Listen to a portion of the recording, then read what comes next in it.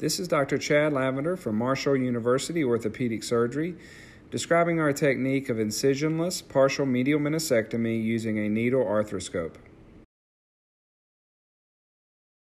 An 18-gauge needle is inserted into the patellofemoral joint through which a nitinol wire is passed. The 18-gauge needle is then removed and replaced with an inflow cannula that has inflow attached to it. The nanoscope is then inserted into the inflow cannula and a standard diagnostic arthroscopy is performed. When changing compartments, it may be helpful to redirect the nanoscope rather than sliding into a separate compartment.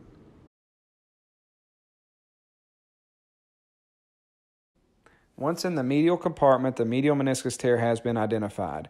Here you can see we use an 18-gauge needle to pass a nitinol wire, and then the 18-gauge needle is replaced with a 2.7 millimeter metal cannula.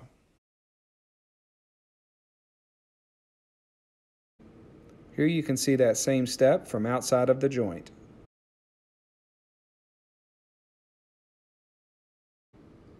After establishing the medial portal, we will use the nano instruments to do the partial medial meniscectomy.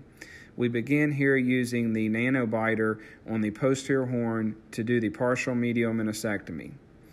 After this, we bring in the 2 millimeter shaver through the cannula to further debride the joint.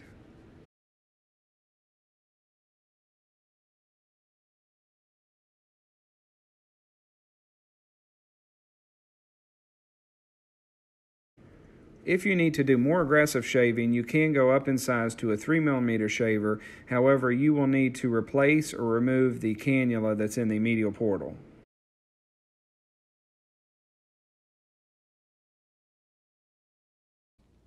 We then use the shaver to perform a standard chondroplasty.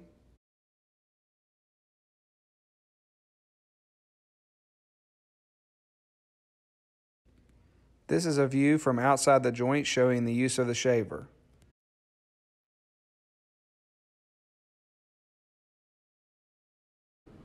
Here you can see the arthroscopic partial medial meniscectomy that's been performed.